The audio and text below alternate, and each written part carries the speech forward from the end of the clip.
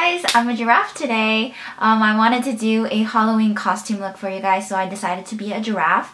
And if you're interested in knowing where I got all my products, like this headband, and I also have a giraffe tailed. I got this both from Amazon. I think it was around $20, but I will put everything in the link below. If you are interested in being a giraffe for Halloween, please keep on watching. I'm going to start off with my bare face and pull all my hair back so that it doesn't get on the way, and make sure that your neck is bare because I'm going to be putting some makeup on that as well. I'm using the primer from BareMinerals. It's called Prime Time, and putting that all over my face so that my makeup stays longer and my pores are not shown.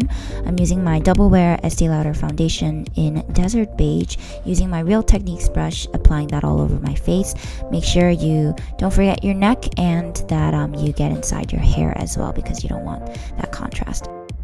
I'm using just a normal eyebrow pencil from the drugstore. Normal as in there's nothing special about this. I don't even know what brand it is. You can use anything that you have at your house, and really I'm extending my eyebrows to the inside of the nose to get that giraffe effect. And you can go bold with your eyebrows.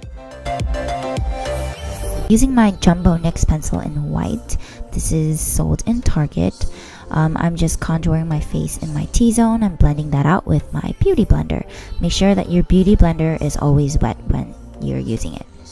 Next, I'm using my eyeshadow brush with my chocolate bar palette from Too Faced and contouring my nose to make it higher. You can use any brown eyeshadows that you may have at home for this look, and I'm just going to blend in with a beauty blender to make it look more natural, and using the same eyebrow pencil to draw small spots and an eyeshadow brush to make those big giraffe spots, and I'm just going to extend that all throughout my neck. It's really easy. You just have to draw some trapezoids and irregular shapes. Just make sure that you're not drawing rectangular boxes. And with a bigger eyeshadow brush, I'm just filling those spots in. I'm going to highlight the under eyes with the same Jumbo NYX pencil, so that my eyes can really pop in my costume. And with the beauty blender, I'm blending that out to make it a little bit more natural because it was too white. And with a brown eyeshadow, I am contouring the under eyes to make it even more pop. I suggest that you use a gel liner or a liquid liner for this look because pencils can smudge a lot and it's hard to have a defined look with pencils. And I'm just going to go really crazy with this eye. Filling that in, and I am going to draw extend the inner corners of my eyes so that my eyes look even bigger. Feel free to do whatever look you want for this eyeliner. Really, you can mess up. I messed up on this eye, and that's why you see that line sticking out right there, because I couldn't save my eyes from the mistake that I made.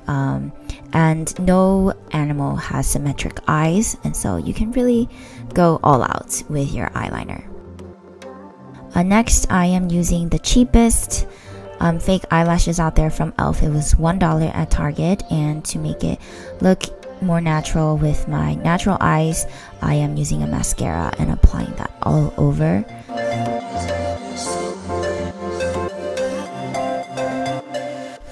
Now you can stop here or go an extra step, and with your jumbo pencil, fill in those empty spaces where your spots are to really highlight your spots and blend that in with your finger. And I'm also doing some parts of my forehead because it kind of felt bare, and I'm just using my brown eyeshadows and filling those dark spots in and gradually just kind of fading out. That way it looks even more natural.